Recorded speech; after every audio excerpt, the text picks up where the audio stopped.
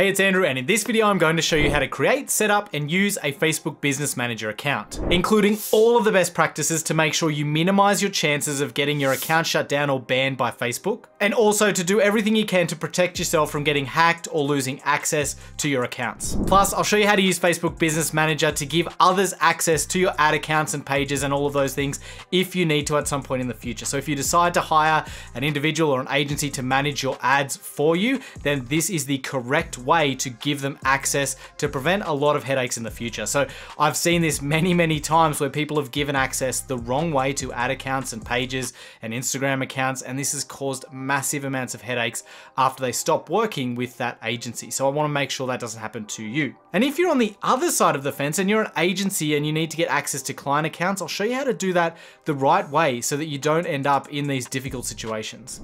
Okay, so the first step is to create your business manager account. So head over to business.facebook.com.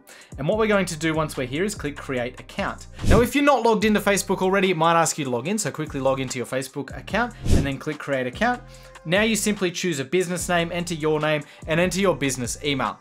From there, click submit and go ahead and enter the details that Facebook asks for to create your basic Facebook Business Manager account. Once you've created your business manager account, it's time to get it all set up. So you should see a screen that looks a little bit like this when you first log in. The main thing from here is we want to go to your business settings. So click on business settings down in the bottom left. And then once you are on the business settings page, we need to go down to business info. And from here, it's really important that you fill in all of your business information in as much detail as possible. The reason for this is because you need to show Facebook that you are a legitimate business, okay? To show Facebook that you are a genuine business, enter all of the business information here that matches your business documents. To do that, we click edit and we'll enter our legal business name, country, address, business website. Tax ID is optional, but I recommend you add that as well, and then save those details. Now, the next thing you'll see here is business verification status. Now, this is really important, though we're going to skip over it for now and circle back to that later in the video for a few reasons. The main one being you can't actually do it yet. The next thing to do once you've entered all of those details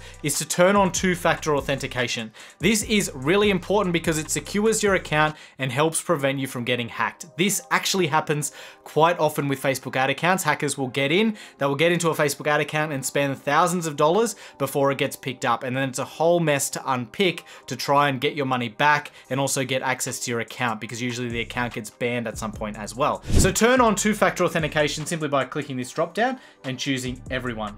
Then you can scroll down here and it's got two-factor authentication is required, and you can click control how you're sent your login code and choose how you would like your two-factor authentication code to be sent to you.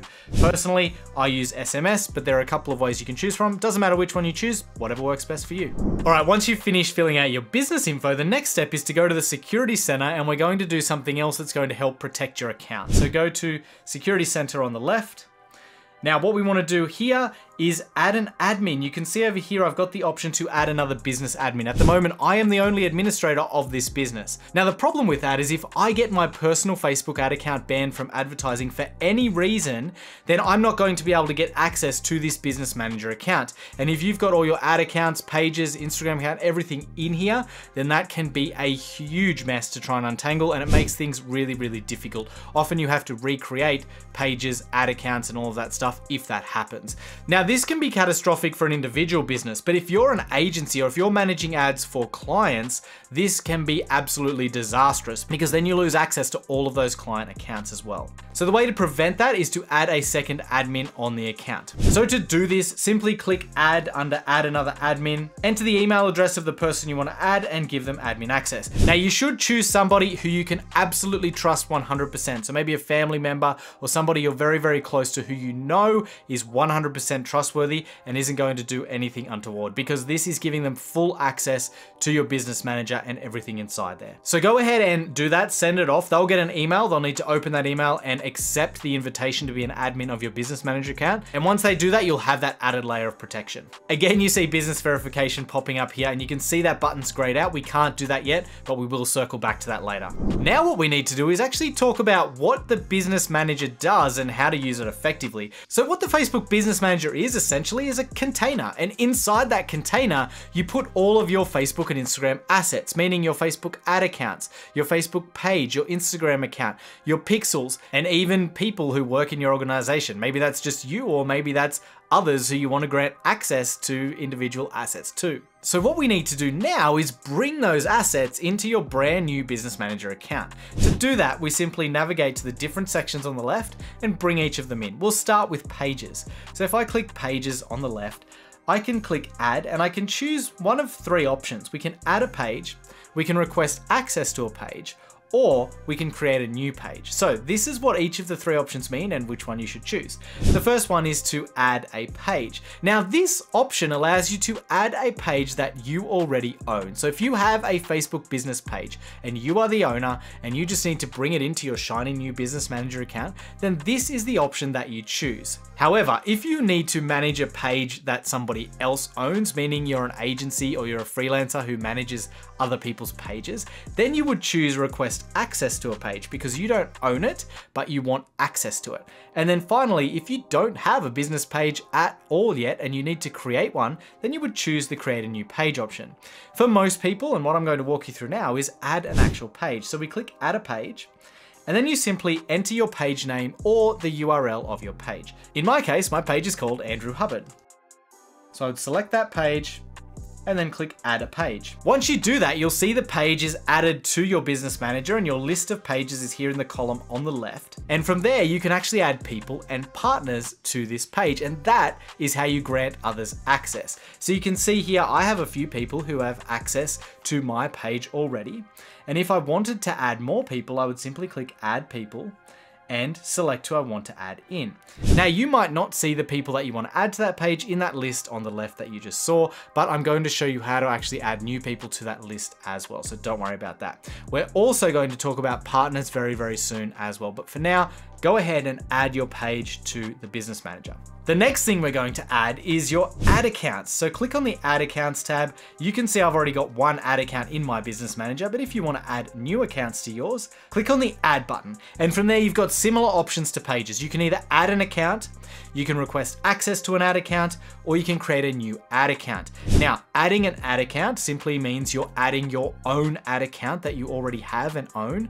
Requesting access is the same as a page. You're requesting access to somebody else's ad account, and then creating a new ad account is pretty self-explanatory. So if we choose to add an ad account, that's going to ask us for the ad account ID. Now you simply enter your ad account ID, click add account, and it adds it in there. If you don't know how to find your ad account ID, then this is how you can do it. Simply go to your Facebook profile, then on the left, click see more, and then you can click ads manager. Now that's going to open your current ad account, and from here you can grab the ID. So if you look up in the URL, you can see it's got ACT equals, meaning account equals, and then an ID. Simply copy that ID, go back over to your business settings, paste that ad account ID in and click add account. That will add the account to your Business Manager. Next up, add any Instagram accounts that you want to use with this Business Manager as well. So we go over to the left, click Instagram accounts, click add, and this process is slightly different. You click connect your Instagram account and it actually asks you to log into your Instagram account. Once you log in, grant it access, your Instagram account will be added as well. Next, you need to add your Facebook pixels. So we simply go data sources, click on pixels, and you can add pixels from here. However, if you want to run multiple pixels or if you don't have a pixel listed here already, you simply click on add up here, and that's going to ask you to create a pixel. So you just give your pixel a name and then enter your website URL, continue, follow those steps, and it will set up a new pixel for you. Now, once you've got all of those assets added, the next thing to talk about here is people and how we manage access through the Business Manager. So if you go up here to users on the left, click on people. You can see here that I am already there as the admin. And if you've added that second admin as I recommended earlier in the video, you should see them listed there as well. Now in the people section, you can add anyone you want and you can assign them access to any of your assets inside the Business Manager. So as you can see, I've got myself here, and if I click on myself, it shows me that I have access to this page, this ad account, and this pixel. Now, if you choose any other person in the list, it would show you what they have access to as well. And from here, I can add or remove or change access to any of these particular assets. So if you want to give an individual person access to an asset like a page, you would come in here, click on add, and you would add this person to your business. So you'd enter their email address, you'd choose what kind of access they want, and you would click next, and they would be listed in the people section.